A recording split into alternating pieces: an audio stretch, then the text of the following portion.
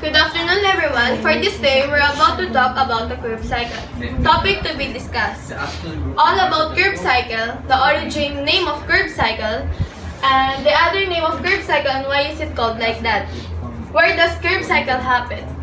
8 sequential reaction. What did Krebs Cycle produce? Krebs Cycle itself was finally identified in 1937 by Hans Adolf Krebs.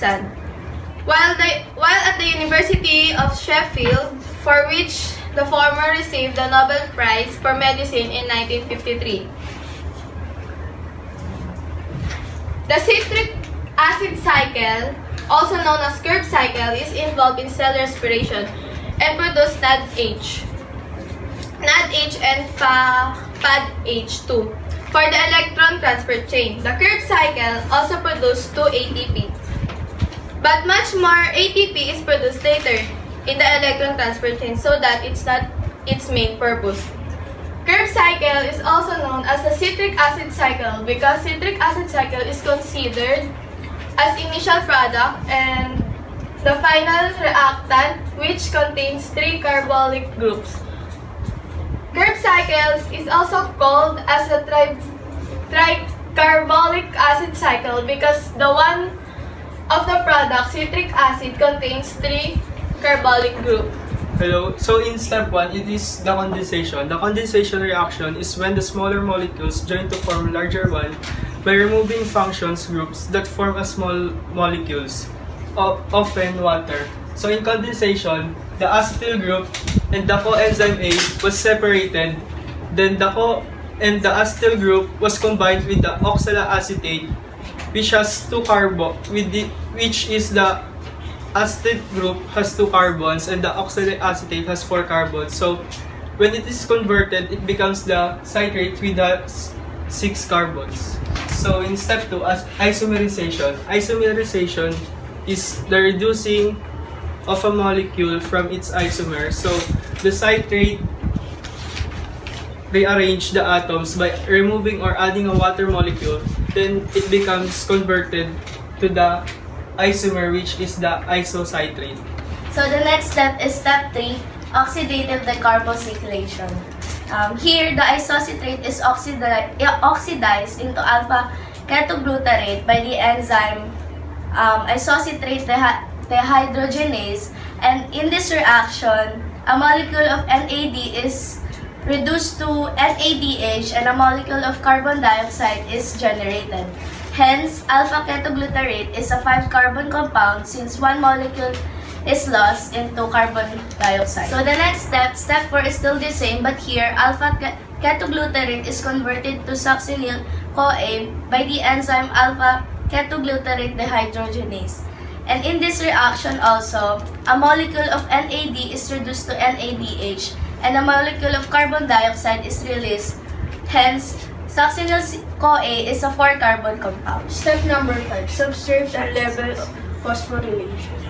The succinyl and coenzyme A will be separated and the phosphate group will be taken over the place. And when the phosphate group already take over the place, the phosphate group will transfer into GDP and it will convert it into GTP. And when it transfers the phosphate group into ADP to form ATP. Step 6, the oxidation or dehydrogenation.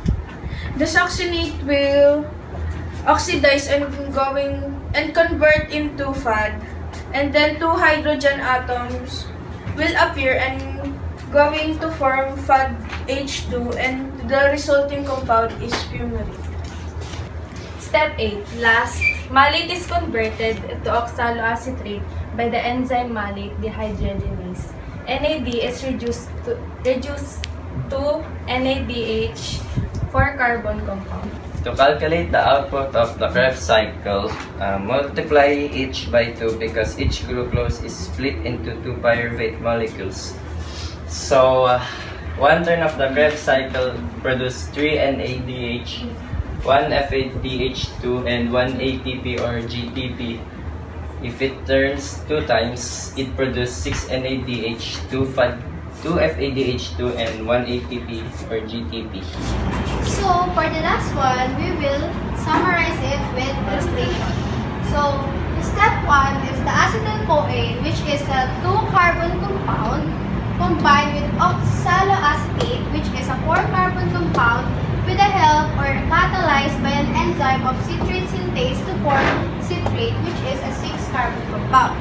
Then, the next one, citrate is isomerized to become isocitrate with the use of an enzyme alkylase.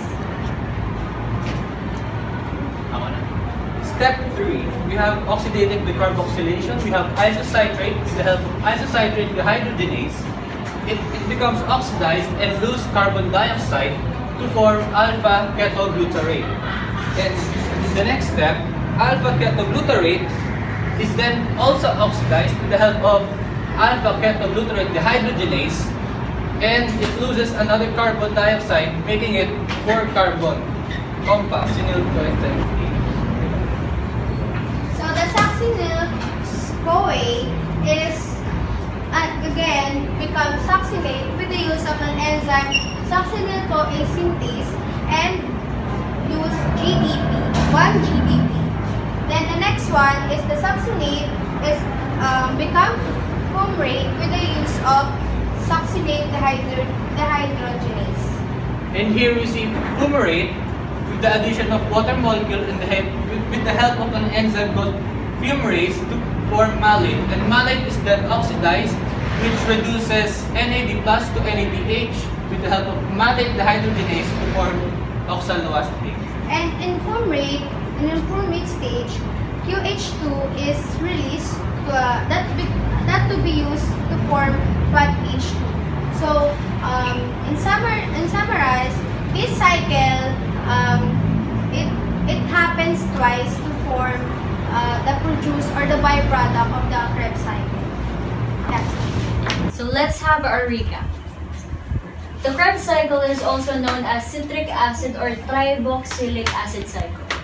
It is a sequence of reactions most living cells use to generate energy during cellular respiration, aerobic respiration. For every glucose absorbed, the cycle runs 2 times. Why? Because in glycolysis, the glucose is broken down into 2 pyruvates.